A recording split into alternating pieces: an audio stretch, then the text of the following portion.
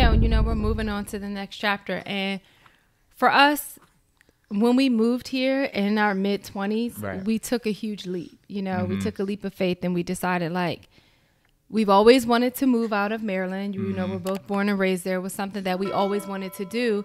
And it was a great opportunity that we had to do that.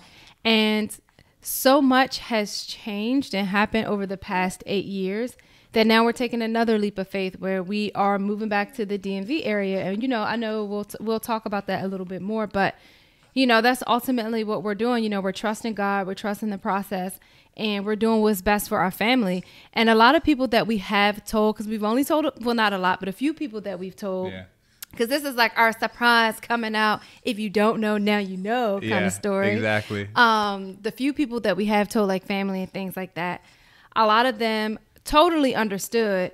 But at the same time, they were like, you're leaving beautiful Miami. Right. You have this gorgeous apartment. You have this, you have that. Why would you want to leave? And we thought, why not? You know, the time is right. Yeah. We're in a stage, we're in a season of, you know, prioritizing our family, prioritizing what that chapter looks like. Right. And we're on to the next. You Yeah. know, we had a beautiful 8 years here. We learned a lot. We've grown a lot. Exactly. And the biggest blessing that we got out of the entire 8 years, well, for one, we got married. Right. That was, I mean, come on now. You and I together forever. We in this. Then we got a dog. You know, we have our beautiful journey bear. And then the most amazing, tiny little human who looks like me a little bit, but looks mainly like you. Facts. We have our beautiful baby boy. You see the resemblance? Y'all know he looked So- like me too. I know y'all see it in the eyes.